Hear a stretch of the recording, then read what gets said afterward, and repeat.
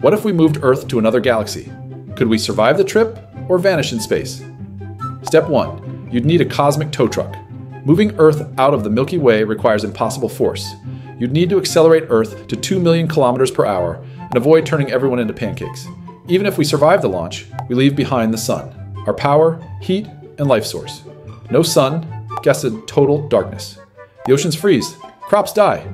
We become an ice ball in space. Let's say we bring the sun too. Now you're flying with a star attached. Congrats, it's a fire hazard spaceship. Next stop, another galaxy, which is 2.5 million light years away. At our current fastest speed, that trip takes 40 trillion years, longer than the universe has existed. Even if we arrive safely, we'd enter a galaxy we don't understand. Different stars, different radiation, possible new dangers. Also, good luck finding a safe orbit. One wrong move and we get slingshotted into a black hole buffet. So, can we move Earth to another galaxy? Maybe? Survive it? Not a chance.